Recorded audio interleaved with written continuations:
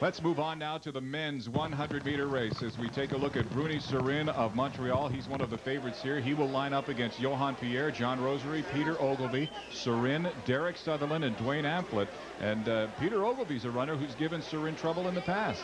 He certainly has. Just recently, they've come off a training camp in Provo, Utah, where in fact Peter Ogilvie beat Bruni Surin over 100 meters. Now he's an up-and-coming young athlete right here from Vancouver. Recently just won the BC High School Championships.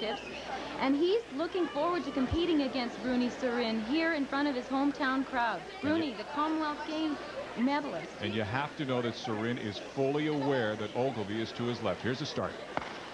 And Ogilvie has slipped. He's out of the race. And Bruni Surin surges out front. Powerful stride, quick cadence. Derek Sutherland is trying to catch Surin, but he is not going to do it today. Bruni Surin, with a slip by Peter Ogilvie, wins in a time of 10.70 seconds. Derek Sutherland second, 10.98. John Rosary comes in third at 11.20, but an unfortunate slip right at the start for Peter Ogilvie. Oh, tough conditions. Just an example of what can happen. The track is slippery. Chances of pulling a muscle, it's tough. How about this race today? Man, I didn't expect to have so much rain, so I guess I just do my best. What's the future hold for you?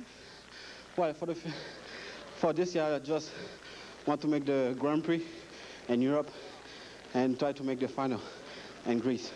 So what does your training consist of right now?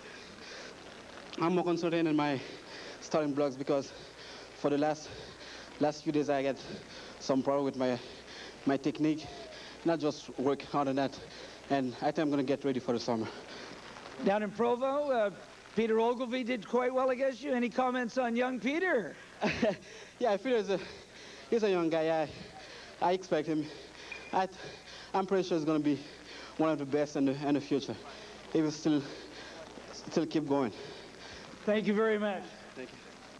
We'll be back to rain-soaked Swan Guard and the Harry Jerome International Track Meet right after this.